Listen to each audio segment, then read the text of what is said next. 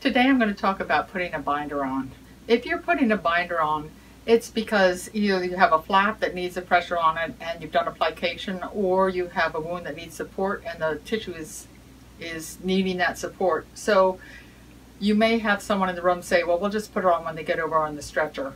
But that's really not what you want to do, because that patient may buck when they're waking up from anesthesia, or when they're moving they may try to sit up. Either way, that's putting pressure on that wound and you don't want that.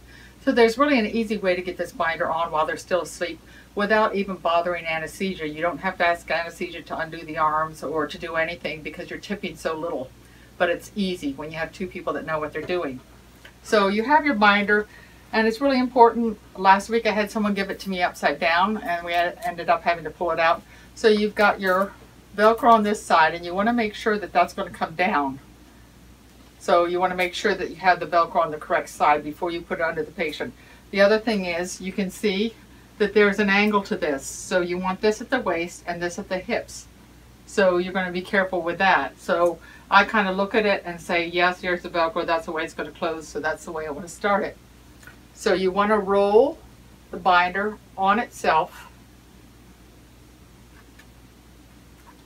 and then the waist is up here, and then she's going to tip the hips just a little tiny bit, and you can see you don't even have to move up here. She's tipping the hips, and then that exposes the small of the back. Then you can just push it in halfway, and you'll see how little it takes to actually turn, and you can see I'm not disturbing the upper half of the body at all. And then she can easily get to it and pull it out, and then you can apply the binder, and if you need to, she could always pull a little bit more out.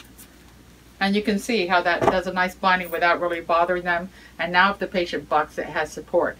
And the other thing is, if you have the Velcro here, sometimes the Velcro is not straight, you could just put an ABD or dressing so the Velcro is not right on the skin.